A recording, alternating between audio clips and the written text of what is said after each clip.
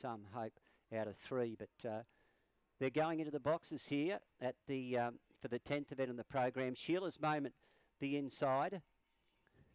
And the green light's on now. The bunny's set in motion for the last. Very open race. Ballylinda the outside. Set for a start. Racing and beginning very quickly, showing speed as Struts in time. He's burnt them off to lead. Ballylinda's going up underneath it, and they're followed then, getting through along the inside towards those was Better Moment. They're followed then by Springvale Stella, and around the turn they come. It Struts in time's going to be too good. It draws away to win it well. Second to Ballylinda, third across the line, Better Banquet, and they were followed at the head of the others then. Back behind those runners was Springvale Stella. They were followed then by coming in behind the Mac 5 bat. Daryl's Desire was a little bit disappointing there, followed further back by in that group also Norma's Moment. Wait for the numbers here. Number 4, Struts in Time, has been a little bit too good for Ballylinda.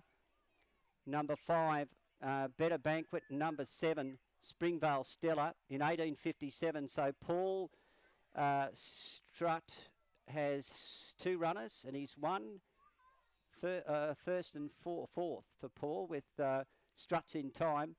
It showed very good pace out, and it was a little bit too good. Struts in Time, 7:50.104. 8 Ballylinda tried hard, sort of tried to duck up inside Struts in Time at a vital stage there. 5 Better Banquet was third, and fourth in number 7 Springvale Stella, another one of Paul Strutt. So Paul's figured prominently there with first and fourth. And the favourite just didn't, Daryl's Desire, got back early and didn't do much, but it was 4, 8, 5 and 7, 18:57, a fast run. 2.5 was the winning margin on the final event. Struts in Time, 7:50.104, 8 Ballylinda 180, and 5 Better Banquet at 190. So well done.